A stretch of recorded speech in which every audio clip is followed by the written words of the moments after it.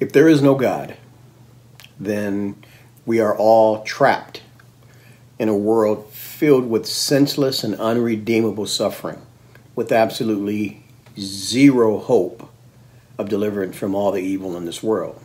But for the Christian, God does exist, and evil and suffering can result in a greater good. Plus, there's hope and meaning for the future, because life does not end in the grave, as many want to believe. So why do we need a Savior? Well, first let me share a little bit about myself. There was a time where I said arrogantly that if Jesus was real, he better come down here and show me. While even saying that now just sickens me. How ignorant and how arrogant I was as a 20-year-old. I thank God, though, that he pricked my heart and opened my eyes. You see, all of us are entitled to our opinions. And sadly, many of our high-minded opinions are going to end up causing us to end up spending eternity in hell. First, let me say this.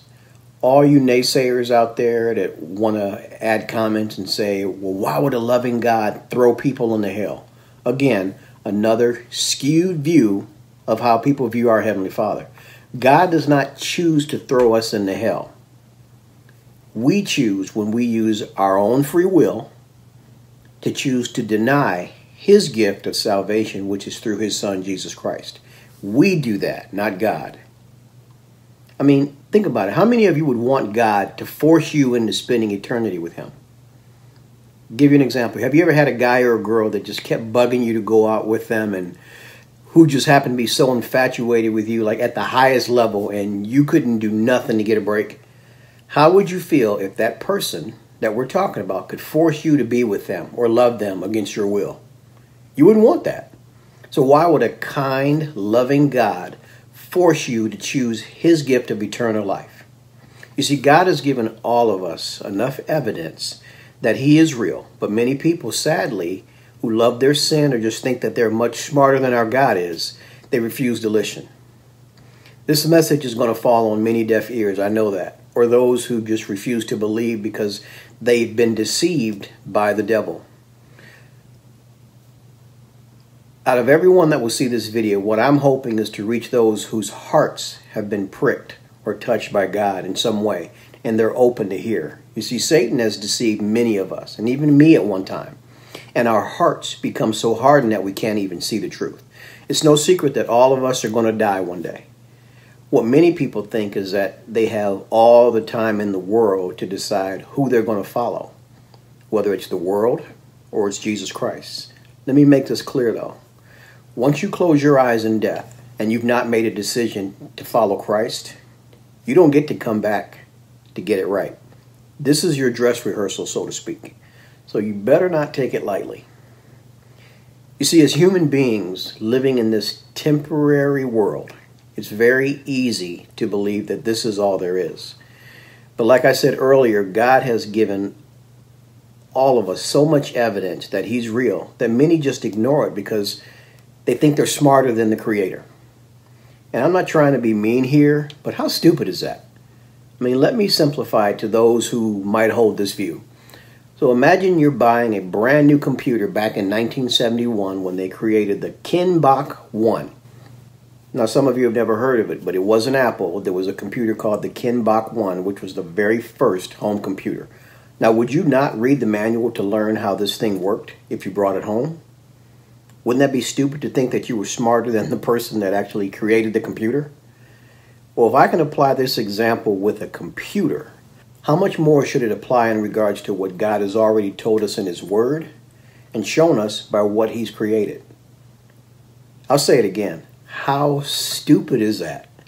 I'm trying to get you to think, and even if you don't care to hear what I'm saying, take the time to investigate and find out what the truth is, because like I said earlier, this side of eternity before you die is the only chance you get to choose. So just getting a little deeper here. So why do we need a Savior? I have to take you back. So when God created everything, including Adam and Eve, and he placed them in the Garden of Eden, everything was perfect. And just like a good father, He gave Adam and Eve instructions and rules he didn't want them to disobey. And crazy thing, it was only one rule, and that instruction was not to eat of the tree of the knowledge of good and evil. And what did they do? Like most of us do, they disobeyed their father. You see, the consequence of them disobeying was death and separation from God, and they were kicked out of the garden. Just read the book of Genesis. You see, those of you that think God is so unloving, he always has a plan, even when man screws it up. You know, God's plan after this fiasco was to send a Savior to redeem the world, or his creation, all of mankind. And that Savior was Jesus Christ. Let me break it down. God is holy, which basically means exalted or worthy of complete devotion as one perfect in goodness and righteousness. You see, sin cannot reside in the presence of God. He requires a perfect sacrifice, which was why Jesus came and had to die to save us. And here's why he had to die and why he had to be sinless in order to fulfill God's holy requirement. You see, God created us to spend time with him and to worship him.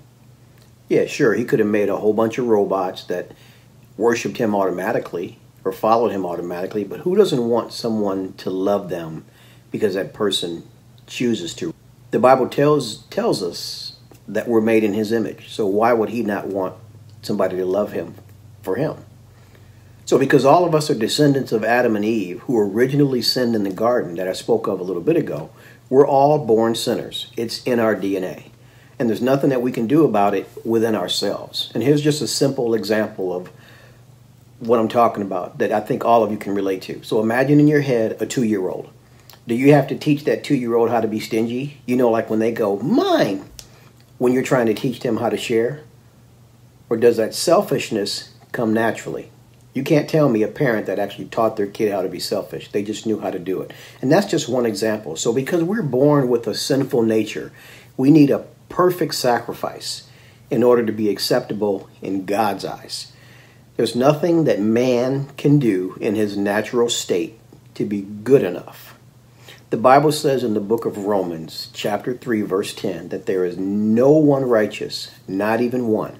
So no good works, no religious acts or rituals can save any of us. Sadly, man has been duped into believing that they can earn their way into heaven, but they can't. You see, God made it very simple. So all we had to do was put our trust in his perfect sacrifice, which was Jesus Christ. Which is why it says in John, the book of John, chapter 14, verse 6, that there is only one way to the Father, and that is through the Son, period. I hope that makes sense. This is why in the book of Matthew, chapter 7, verses 21 through 23, it reads this.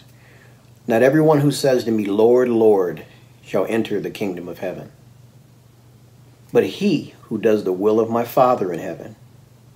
It says, many will say to me in that day, Lord, Lord, have we not prophesied in your name? Have we not cast out demons in your name and done many wonders in your name? And then I will declare to them, says the Lord, that I never knew you.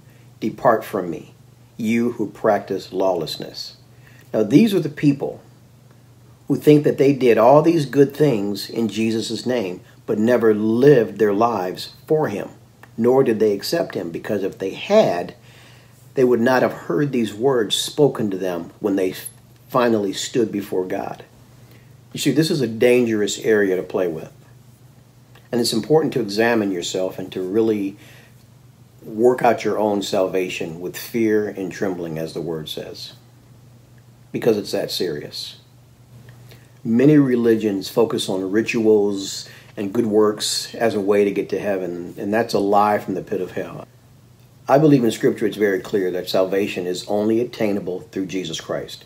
And I believe it's so that sinful and boastful men and women could never boast or brag that they made it to heaven because of something that they did. And it kind of excites me. I mean, how ingenious was that of God, right? You know how we are as human beings. Hey, look at what I did, etc., etc. Man is prideful. And all of us can attest that if it was left up to us to get to heaven by something that we could do, we would definitely brag about it or puff up or smack ourselves on the back like we did something. But with that being said, there is something that you do have to do to have eternal life, and that's accepting Jesus Christ that he is who he said he is. Believe it in your heart, and you need to make a verbal confession of that belief.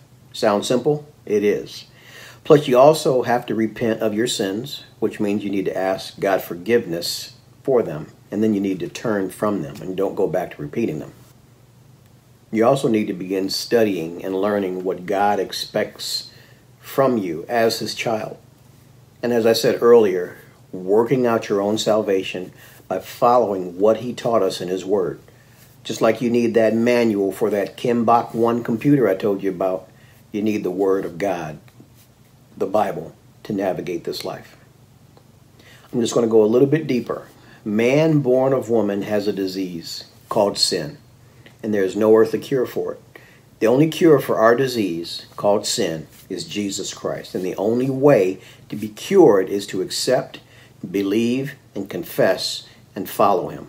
All things that man tells us that we have to do, such as rosaries, or confess our sins to a priest, or we need to light a certain amount of candles, or we need to go door to door preaching to people, say Hail Marys, wear spiritual underwear. Yeah, I said spiritual underwear. And on and on and on. These are just rituals that are made by man and are not only not in the Bible, but they're not required for eternal life. These teachings are a form of deception and will not get you into heaven, but only having a relationship with Jesus Christ will get you into heaven. You see, man in his sinful nature has shown us from the beginning of time how he loves his rules and his rituals, and I believe how this happens is because many of these behaviors are passed down from generation to generation, and it's just what we do, or what we've always done, sadly. And it's dangerous, which brings me back to what the Bible says in 2 Timothy chapter 2, verse 15. Do your best to present yourself to God as one approved, a worker who does not need to be ashamed, and this is the most important part, and who correctly handles the word of truth. You see, we live in a world where everybody has an opinion, and instead of searching for truth, what we do is we tend to go with what makes us feel good, or worse, what makes sense to our little finite brains, our little created brains. Remember in the book of Jeremiah, chapter 17, verse 9, it says, the heart is deceitful above all things and beyond cure. Who can understand it? And see, this is why it's so easy to be led astray, because our hearts are even deceitful. So in conclusion, I hope I've shed some light for those of you wondering, what must I do to be saved? The Bible says that God wishes that no one perish, but all have everlasting life. So think about it.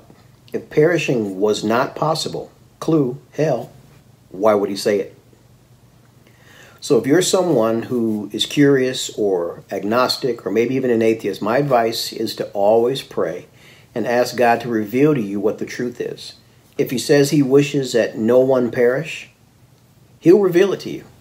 Our life is too precious to play with or spend eternity in hell suffering when Christ made eternal life very simple. You see, man is the one that complicates things, not God. I love you guys. If you have any questions or comments, just drop them in the comment section down below. I welcome them. And I know there's going to be those that disagree with me, and that's fine. All I can say is I love you guys too. And my prayer is that your eyes will be opened as mine were back in my early 20s. Don't forget to subscribe to the channel and also hit that like button for me as well. Until next time, I will see ya. God bless.